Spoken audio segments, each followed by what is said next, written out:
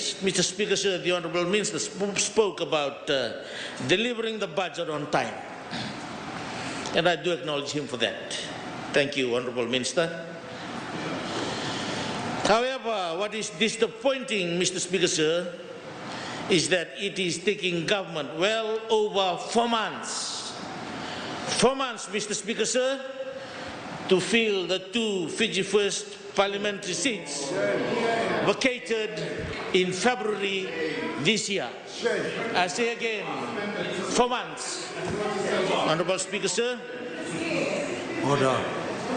If these 2 members are not sworn in during this session, they have to wait till the September sitting. That will be over 6 months, sir. This is an affront to representative democracy. Mr. Speaker, sir, by not allowing the full opposition to participate in Parliament and debate and vote, the coalition government has completely undermined democracy. What are they afraid of, Mr. Speaker, sir? Are they confident enough about their budget and deliberately keeping our 2 seats vacant?